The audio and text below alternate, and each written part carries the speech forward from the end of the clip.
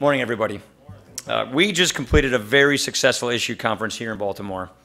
With everything that's at stake in 2016, we've been talking about how do we go on offense on ideas, and how do we make sure that we offer the country a very clear and very compelling choice. They deserve that. We want to earn their trust by offering an agenda that fixes their problems. Because if we do not like the direction the country is going, and we do not, we have an obligation to offer an alternative. So starting today, we are beginning the work of developing a bold pro-growth agenda. This agenda is going to focus on 5 areas. First, national security. Americans are very anxious right now, rightfully so. How do we go about making sure that we are secure here at home? How do we go about building a 21st century military and make sure that we are equipped to defeat ISIS and the threat posed by radical Islamic terrorism? Next, jobs and economic growth. Our economy is far from reaching its potential. Wages are still stagnant. Families are still hurting. People are working harder than ever before, but they feel that they're slipping behind. How do we fix our tax code? How do we rein in the regulatory state? How do we maximize our energy potential? Third, healthcare. Obamacare has taken us down the wrong path. Higher prices, higher deductibles, fewer choices, restricted access. How do we not only repeal this law, but what solutions lead us to lower costs and a truly patient-centered healthcare system? Fourth, poverty and opportunity.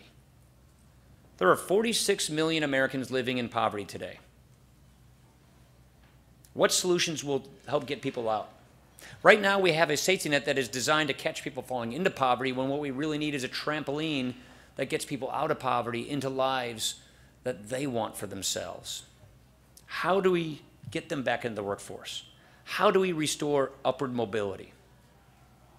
And the last piece of this, and it's so critical to all the others, is restoring the Constitution.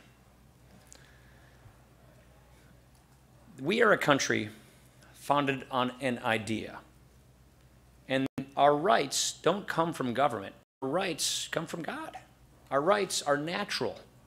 And the Constitution is this beautiful system of rules, a beautiful system preserving liberty and freedom so that we can exercise those rights, so that we as people are sovereign and free. How do we restore the Constitution? Because the president's executive overreach has undermined the Constitution, and it has damaged the people's trust. People more and more do not trust our government, and it is because we have deviated from the Constitution.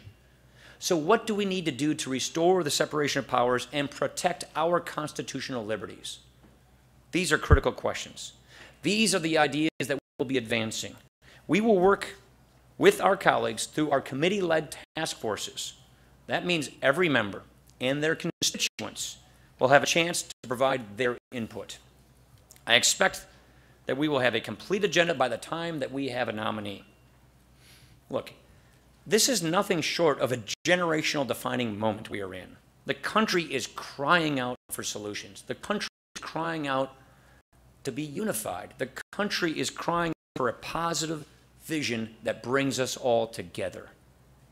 We want a confident America, and now is the time to get to work.